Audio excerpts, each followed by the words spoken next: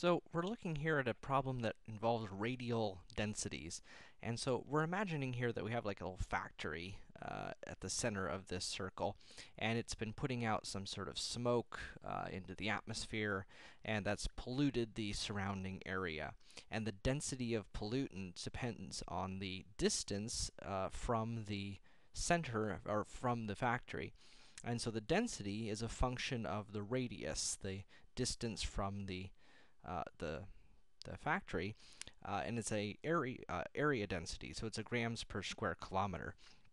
And so we're trying to figure out the total. We're trying to find the total grams of pollutants on this circular region. So on this circular region. So notice here that the density is going to change depending upon where we are.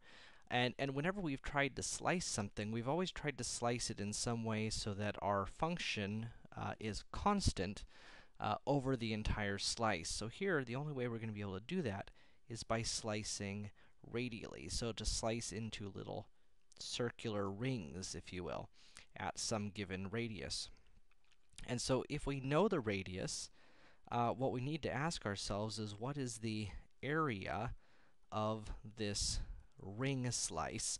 Because we're imagining that the density is essentially constant all along that ring. So the trick to thinking about the area of this ring is to imagine unrolling this. So to imagine sort of slicing the ring here and unwrapping it. And if we unwrapped it, we'd end up with this nice little long little ribbon, where this thickness here would be the little change in r, and then the length of my little ribbon is the circumference of the ring, so the distance around, which would be 2 pi r. And so the area of this ring ends up being 2 pi r dr, and that's an area, so that's kilometers squared. So now we can find the mass of pollutant on this ring by taking the density and multiplying it by the area.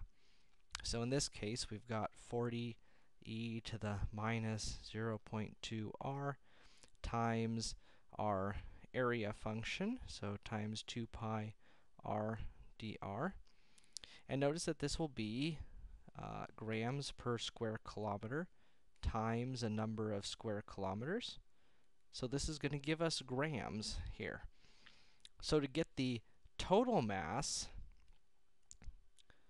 now on this entire circular region, we're just going to add up the mass on each of those rings. So we're just going to integrate from the center of the ring out to the edge of the ring. So from 0 to 20, 40 e to the minus 0.2 r times 2 pi r dr.